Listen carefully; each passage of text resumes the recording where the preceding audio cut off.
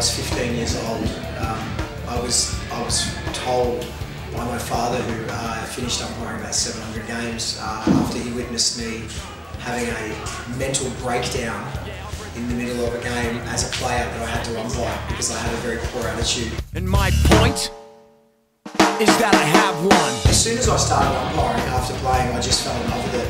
I think I definitely enjoy umpiring more than playing. I love the fact that you're always in the middle of, particularly as a field umpire, you're always in the middle of that decision-making process. And I also, the part of you that gets everyone looking at you as an umpire, I certainly enjoy that part as well. I got the same things in my head that you do. I got community. So the Newcastle Central Coast Umpires Association is my new club.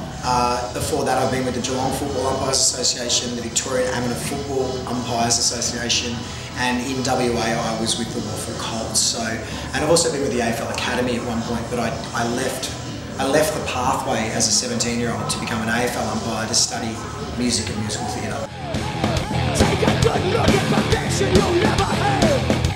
The two things that I wanted to get going when I moved up here in February was footy and music.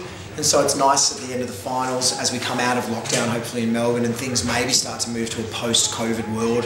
Fingers crossed, touch wood. Maybe I feel like I've achieved some goals this year.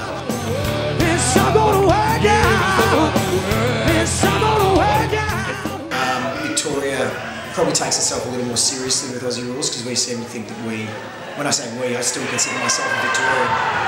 We seem to think that we own the game.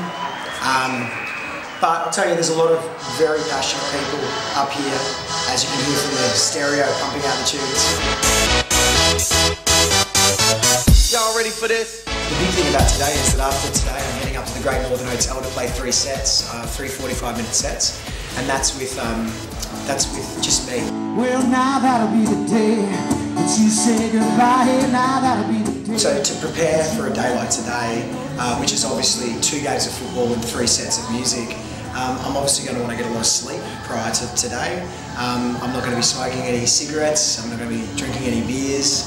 I'm going to be focused on what I'm eating throughout the day to make sure I've got what I need. So it really is just about managing both the body and the voice that is attached to the body is very important, because obviously people would be able to understand that umpiring is a lot of voice use and constantly having to be loud so players hear you. It's amazing how umpiring is pretty much like frontman training, because you're running, jogging, walking, then you're blowing a whistle, expelling air like you do when you sing, then you immediately have to sing or speak again, and then bang, you've got to run again.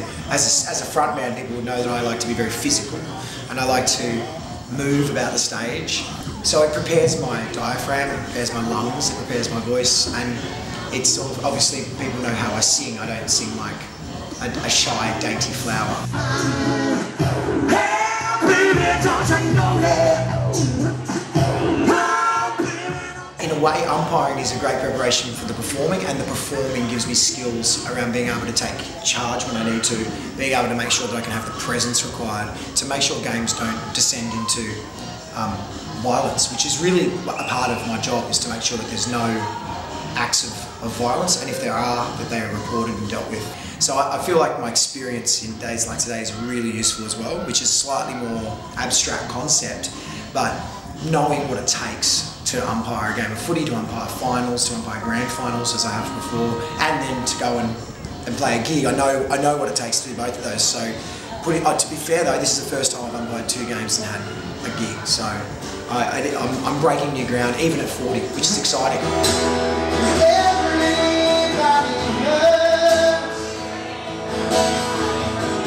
I love the active nature of them both. I love being in the middle of it, as far as being an umpire or being a singer.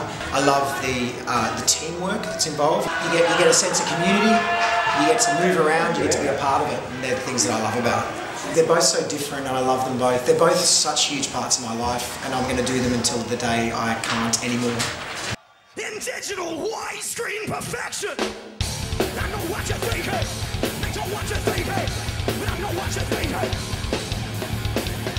I know what you're thinking. I know what you're thinking. I know what you're thinking.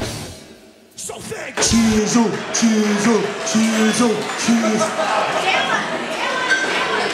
I can't close with Dylan, I'm closing with another Australian song.